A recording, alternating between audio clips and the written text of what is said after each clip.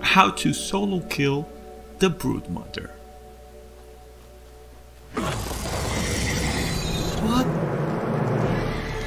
Oh my god, she's huge! What the f—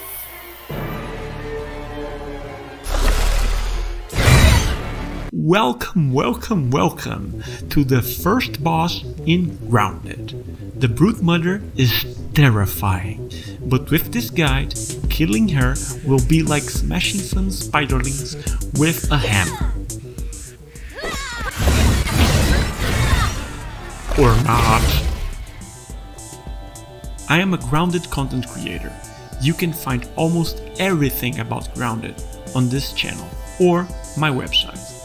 After watching this tutorial, consider subscribing to the channel, as new videos on the 0.10 update are coming soon. Different from every insect and creature of the backyard, you need to prepare to have a chance against the Broodmother. So, this tutorial is divided into two parts: preparation and combat. If you feel you are ready and don't need to watch the preparation walkthrough, jump to 4 minutes and 32 seconds of the video to watch just the combat tutorial. Preparation. Let's go through the list of items and mutations you should have to fight the Broodmother. This setup was thought to make the combat as easy as possible.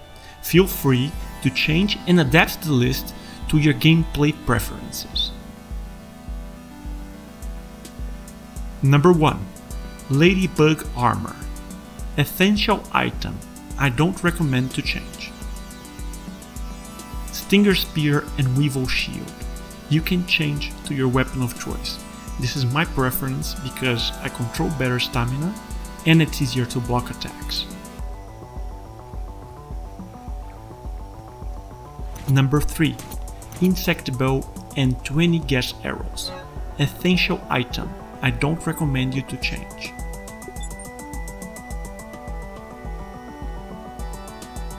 Number 4. 10 fiber bands. Essential item. I don't recommend you to change.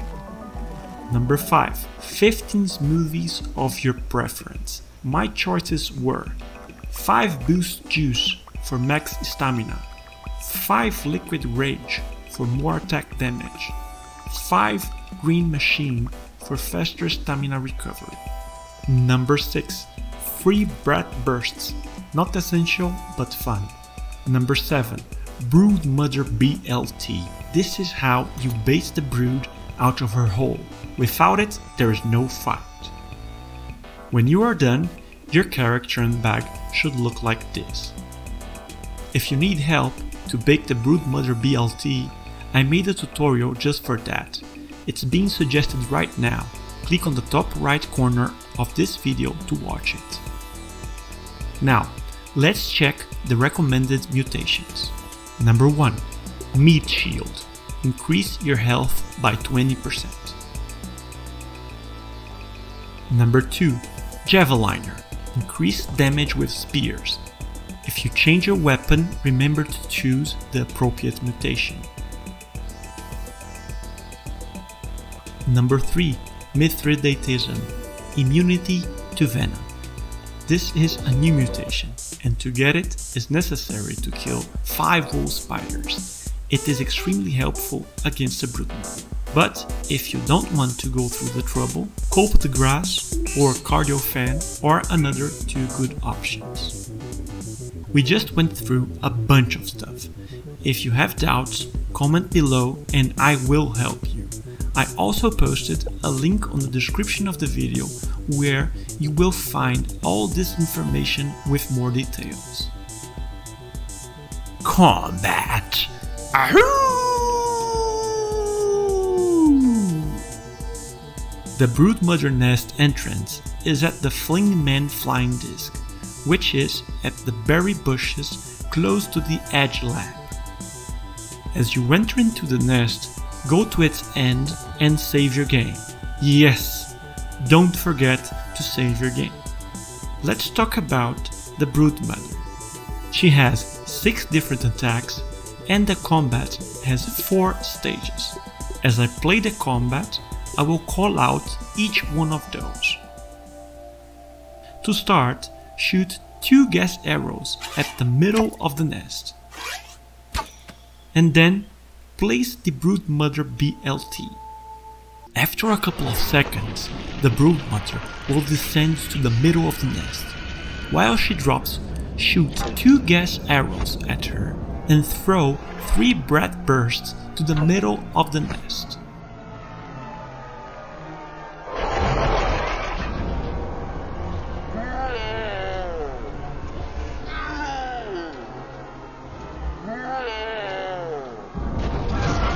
By doing that, you can take between 15 to 25% of her life.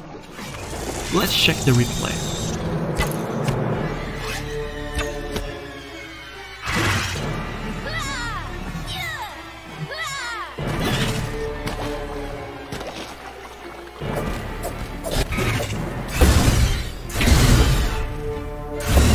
This was the 3-bite attack.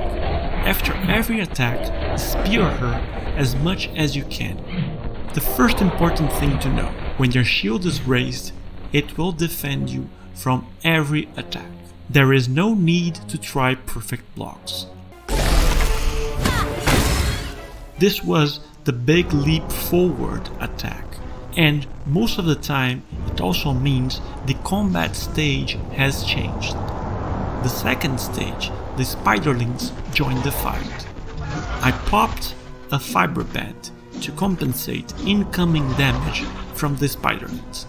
Just ignore them and keep fighting the Broodmother. The healing and the ladybug armor will handle them. This is the jump hit attack, possibly the most powerful strike of the Broodmother.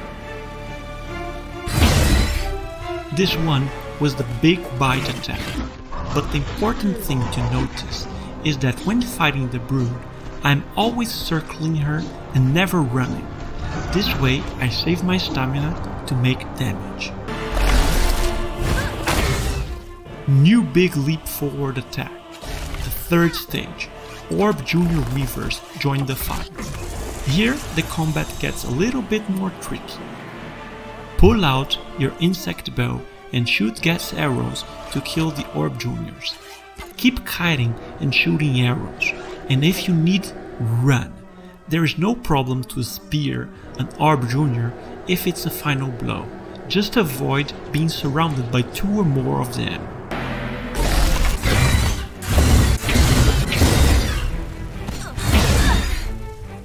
This was the 5-hit attack, and I missed the perfect block on the last one. Reason why I recommend, don't try perfect blocks. It was also the first big damage I took, and because of that I used movies. For small damages, pop a fiber band. For big damages, use movies and rotate them to benefit from all buffs. New big leap forward attack. The 4th stage.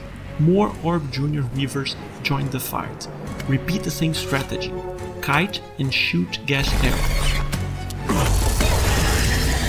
This was the Scream attack. It makes the Brood more resistant to attacks. You will do less damage for a short period.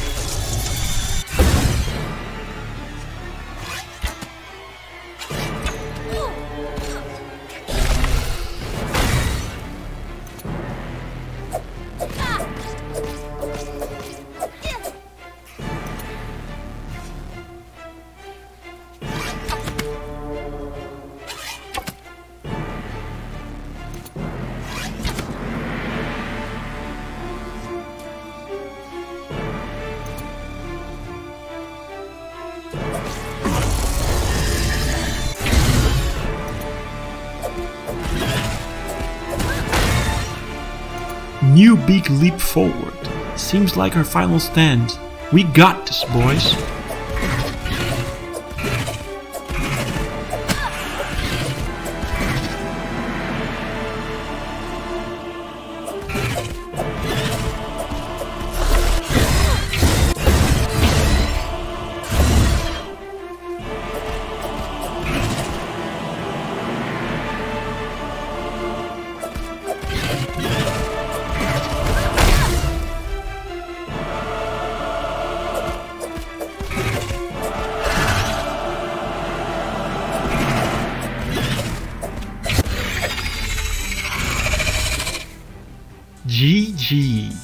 Broodmother dead.